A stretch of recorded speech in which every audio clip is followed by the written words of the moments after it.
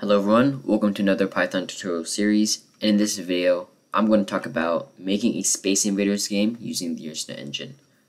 So I made a 3D Space Invaders game a while ago, and if you have not watched that video you can check it out. And in that game the Space Invaders will come out from the top and will have a weapon at the bottom that will fire bullets to shoot down the invaders. Now this game is a little different. Instead of coming from the top, the Space Invaders will come from any direction, from the top, bottom, left, and right, and the weapon will be able to rotate while in the center of the window, instead of being at the bottom of the window. And we're also going to rotate the weapon in any direction, fire bullets, and destroy the invaders. So let me show you how the game works very quickly. So this is my code, and if I run this, I have a weapon in the center. I can shoot out bullets which will destroy these Space Invaders, and you notice I have a scoreboard at the top left. So I could keep shooting these, and then eventually once one of these hits me, then it says I lost and it asks me to reload the game. And at the top left you could see my score. So in the previous two videos, I showed how we can make a weapon that can shoot around and set up a target that is bound to be hit. And if you have not watched those, I suggest you check them out. Now those two videos were actually part of this game. Once we made a weapon that could shoot around and create Space Invaders that will always come across the target, in our case the weapon, most of the work is already done.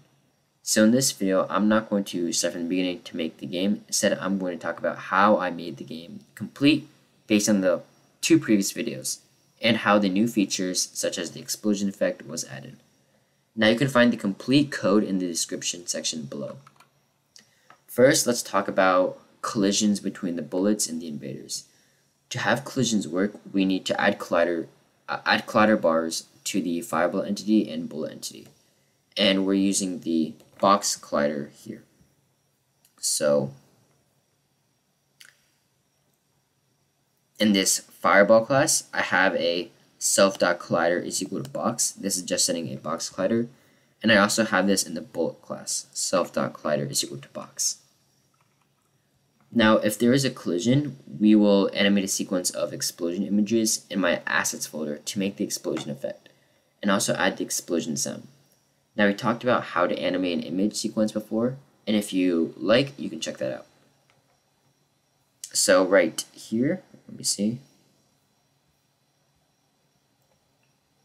Now in this for loop, I add this animation code, which just animates the explosion. And you see here that it is in my assets folder called explosion. Now, when collision happens, the player also get a point. So we need to add in a scoreboard. Now to add in a scoreboard, I have an initial score value of 0. That's this variable right here. And I also have this text. So initially the text is going to be a blank string. Now to update the scoreboard, we do that in the update function. And basically, right here, we increase the score by 1 and we show the text. So when the bullet hits a Space Invader, we're going to increase the score and update the text as well. We also need to reset fireballs when a collision happens, including the angle, scale, speed, distance, position, and the speed in the X and Y directions. So we do this actually right here. What this does is again, we change the angle, speed, scale, and distance of each fireball when a collision occurs. Now we also need to check if there is collision between the invaders and the weapon. And if there is, that just means that the player loses and the game is over. Instead of using a collider bar here, we're going to be using distances to see if there is a collision. If the distance is too small, or if they're too close to each other, then that just means that there is a collision. And we also do this in the update function.